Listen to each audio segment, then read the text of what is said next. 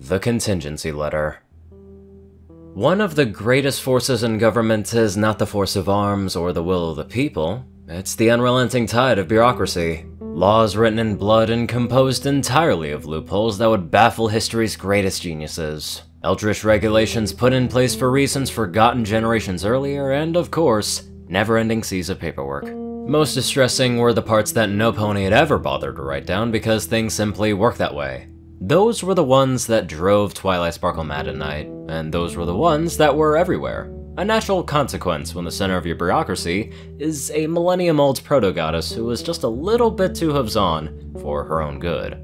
Even with a team of Equestria's best forensic accountants, Raven, Inkwell, and Spike, well, sorting through the government to figure out what things would and wouldn't work without Princess Celestia around to manipulate them had taken weeks. She had done the best that she could with her retirement, but even Celestia couldn't remember everything. And so it was up to Raven's team to piece together the lost institutional knowledge. Twilight helped where she could, of course. Navigating the labyrinth maze of governmental regulations and reading age-old documents was practically a hobby for her. Particularly when the task presented was to sort through the personal correspondence Princess Celestia had left behind, finding any notes that she'd left about obscure treaties and rituals that had been her responsibility alone. And so she found herself at the end of the day in Princess Celestia's old rooms, sipping a cup of tea and sorting through paperwork old enough to be considered part of the fossil record. A sip, and Twilight shuffled 3 letters into the second pile on her left. Marriage proposals, retained because they came from important figures, so Celestia needed to reject the overtures delicately instead of simply ignoring them. Another sheet of paper lifted in her magenta magic, examined and read over briefly. A quick scan told Twilight all she needed to put it in the third pile to her right. It was a century and a half old, but it was still Celestia's own notes on a law under discussion at the time. If nothing else, it would be an interesting historical curiosity. Another piece of paper went into the first pile to her right, a drawing made by one of the princess's students at the school. It could be an important memento and would need to be presented to Celestia for her to decide on. Then the next letter, and Twilight's magic and breath hitched as she saw the front of the envelope. In simple but familiar horn writing stood 6 words in black ink. To my faithful student, Twilight Sparkle. Twilight's analytical eyes grabbed at the essential clues of the letter in a moment. Envelope sealed, still closed by red wax.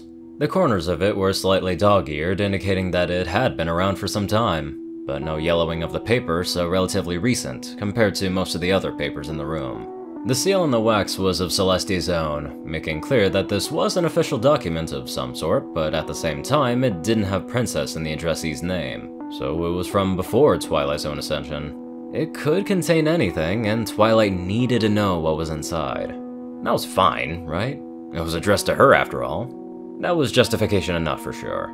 So with a slightly unsteady grip on the letter opener, Twilight broke the seal and pulled forth a letter from her mentor.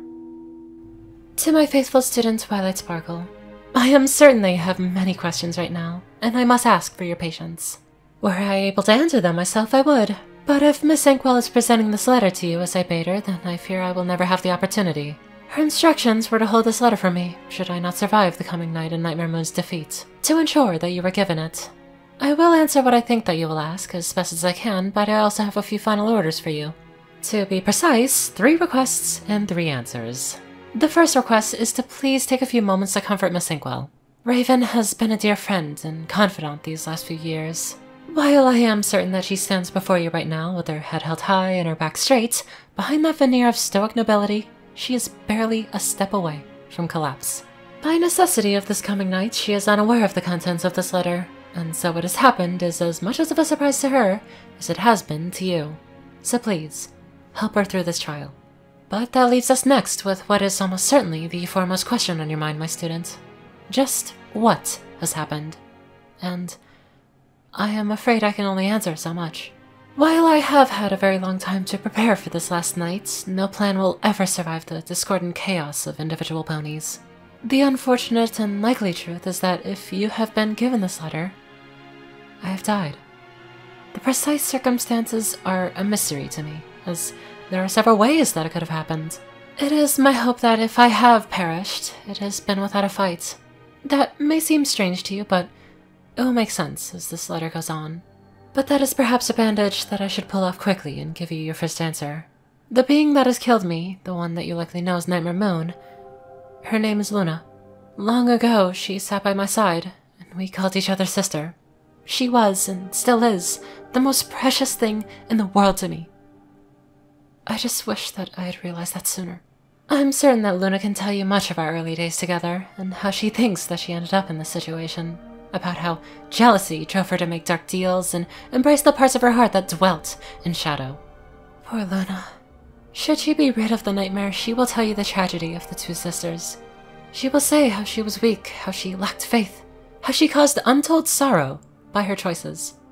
But make no mistake, there is only one pony responsible for her fall. It was me.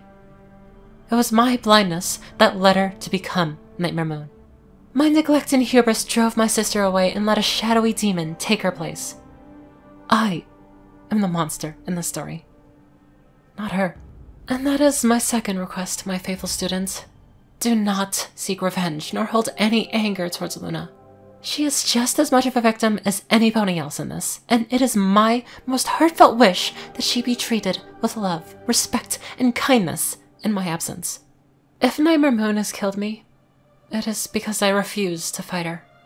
I did battle with her once, and there is not a single night that has passed where I have not looked upon her moon and regretted it. I would rather die than strike my sister in anger again. Please, I ask that you respect my choice. Treat Luna as if she were I. You have been a beacon of love, respect, and joy in my long life. Be one in hers. But this may of course be moot. The elements are unpredictable at the best of times, and I cannot be certain how they will react. And therein lies my second answer for you, dear Twilight, for I am certain you have a great many questions about the strange jewels that have come into your possession of yourself and your new friends. Here, I will start by confirming what you likely already know. The elements of harmony are Equestria's greatest weapon, a self-aware artifact that represents the greatest virtues of all pony kind. It has the strength to defeat any opponent when wielded by those with true hearts.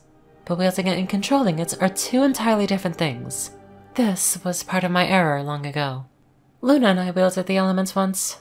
They were instrumental in defeating several of Equestria's earliest threats, the last of which was Nightmare Moon. When I turned them on Nightmare Moon out of desperation, they banished her to the moon for 1,000 years. And then as punishment for the anger between we sisters, they became dormant, until some pony more worthy than I could take them up. I didn't want to banish Nightmare Moon. My intent had been to separate it from Luna and save her. I prayed that when you gained their blessing, they chose to release Luna from her undeserved penance rather than punishing her any further. It may be vanity, but I like to think that sacrificing myself rather than continuing the strife will be enough to placate the elements. Though the why matters less than the results in this case. If the elements have taken other steps to defeat the nightmare, I hope that they yet give Luna a chance for further redemption. To be banished once more or sealed in stone is not what I wish for her. But there are far darker fates that she can meet. I pray that those are avoided. And if you find this letter when the elements have not been activated or were not enough to stop her, then I pray all the harder for every pony in Equestria. I am sorry that my weaknesses led to this. But I still have faith, not merely in the elements, but also you, my student. Through all of these years, you have not let me down. I do not believe that you shall now either. And this leads me to my third answer for you. Just how much of what has happened in the last few days, or perhaps in the last few years, were your own choices? And what were my own plans? The prophecies of long ago told me that this day was coming. Down to the hour, I knew that it would happen. And I can say without guilt that I have worked for centuries to be ready for it. Saving my sister, both her life and her soul, would allow no less. However, I do have some guilt in that I must admit that you were part of that plan, my faithful student. You are not my first student, nor are you the first I have tried to mold and prepare for this role. However, you are the best of them, Twilight. Not merely the smartest and most dedicated, but also the one with the strongest heart. In the end, perhaps the only one who could do what I could not and save Luna. You could fix my greatest mistake and redeem my most terrible sin. But I am no perfect puppet master. I could engineer the situation, yes, but I could never force you to act in a specific way. Even if I could, I expect the elements would not tolerate that sort of interference. Your achievements are wholly your own. I created opportunities for you, Twilight. Nothing more. It is your hearts and your spirits that have drawn you to friendship and found the ponies that resonate with you. No matter who they are, they will be good ponies. I am confident of that. Loyal, kind, generous, honest, and full of laughter. And that's what you need most in this trying time. And that brings me to my third and final request to you, my faithful student. Live your life well, and with your head held high. In the coming days, Equestria will be sorely lacking even tempers and sharp minds. For what you have done, you will be praised as a hero. I know you will struggle against accepting it as that is part of who you are, but you are a hero. If not to the world, then at least to myself. I ask you to be that hero and be what Equestria needs. Stand beside my sister and give her the aid that you would have given me. But even more so, I ask you to find joy in your life. You deserve it. There are so many more things that I wish I could tell you, Twilight, but there will never be enough time, and for all my speeches, I have never been able to find the right words.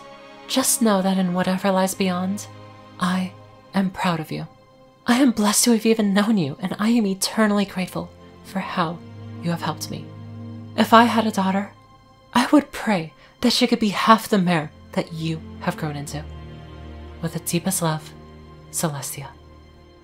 Slowly, Twilight wiped the tears from her eyes.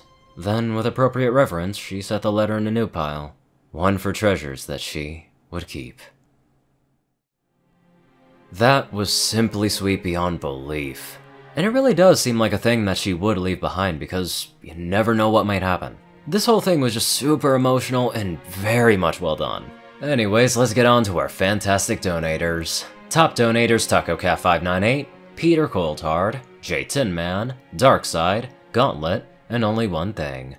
Zar630, Strix, Rayden, Narwhals, Blackmoonheart, Drake Lovedragon, Pastel Skies, Dospo, Madman Stann, Delta Omega, Jack Hadge, RuneScythe9852, Hunter Norman, Dash of Evergreen, Rhynie Dragonwolf, Ponyman, Talrasha, The Toilet Snake, Sword Brother and Mordred, Ronin Wandering, Random Person Man Guy, Easy, Skyochia, Leslie Prickett, Jordan Peterson, Crimson Kitten 9, Lightskin, Monster Kitty, Tim Bob, Needs a Life, and many more amazing people.